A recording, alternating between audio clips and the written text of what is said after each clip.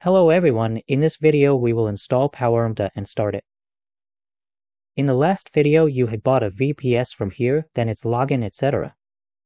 Here I have received it, so look here, I buy this VPS on 2:32 AM. And my login details came quickly.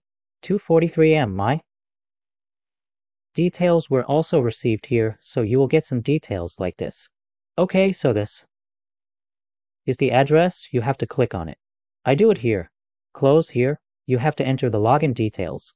So this is my mail ID. I put it here in the login. Password is also mine here. They have given this also. After putting this here, I click on login. So as soon as I log in here, my panel here will be logged in, and then if you come here you will see my IP etc. and VPS etc. Okay, and whatever you have done. Took an IP, this is the one which is 158, this is the main IP, and this is the additional IP. Okay, so now let's log into this.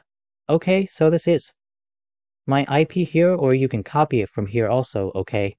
So I copy it, and after that what you have to do is that you have to go to a software called device. If you do this here, then you download it here also. You have to go to it and you have to download it. So download device client. So you download and install this one, or you can also use PuTTY. There is a software called PuTTY, so you can download it from here. You can, but what happens in PuTTY that if there is no file here, then you can. Device is the best, it has all the files and both are terminals together. And the file are together, you can access the VPS key here, okay? So I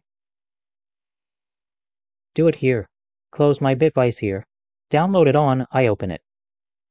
And in this video will we go step by step, then before installing our PowerMTA, we will install our VestaCP here, then in this video we will install our VestaCP. In the next video we will install our PowerMTA.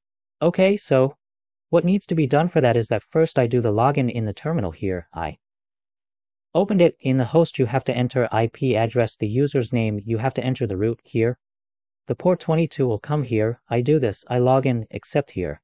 Clicked on and password. When I was doing this, there they asked for a root password. So this one is the root password and I had given it there. You must watch the previous video, I have given it there. When I bought this VPS from Contabo, I had entered a root password there. If you do not remember it, you can reset it here. Reset the password, then from here your root password will be there. It will be reset, okay, so I put that here and I clicked OK here, and here I am logged into the root. When I open this terminal, then here I am logged into the root, okay, yes, and here you can also access the files simultaneously. This is when you click on the file below the terminal. Here you can access all the files which are in the root and also. So what will you do after this? What you have to do is that if you update the system, then you must run this command yum update. If you don't need it, then what do you do directly? We install VestaCP here. Okay, so we will follow our process accordingly. So first of all, we have to install VestaCP. So its two commands are here. I will tell you a little about it. If I make the texture a little bigger, then this will help you a little. Or I can go to the properties and make it big. Okay, so first of all, run this command here. Okay, I do this. Copy, and here you just right-click the mouse.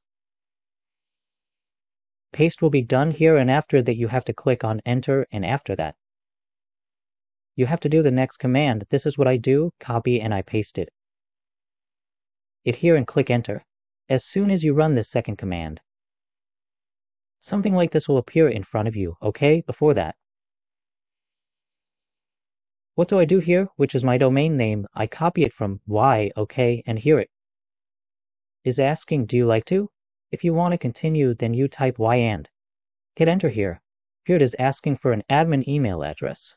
So, what do?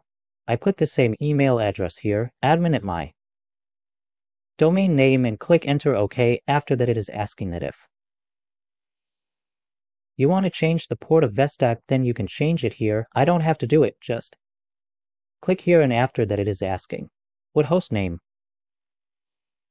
do you have to enter? Then I enter my domain name, or I enter the host name and click enter. Then my VestaCP installation is done here. It takes about 10 to 15 minutes to install. If it happens, then wait for it. After that we will continue our video. Here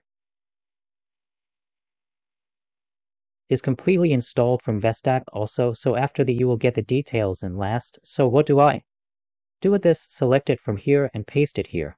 I do this because in the future, when you will be setting your incoming, this will be useful to you.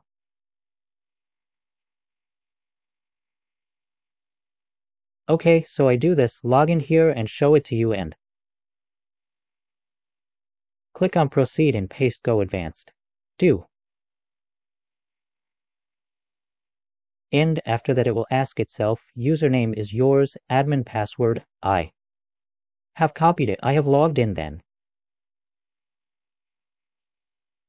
you will be logged in. The domain you have in the web has been added here, if not added. If it happens, then you can add it by just clicking on add, and also you can put the domain here and its DNS, crowd job, etc. will be created here. Then your VestaCP, this one has been covered. In the next video, we'll install PowerMTA,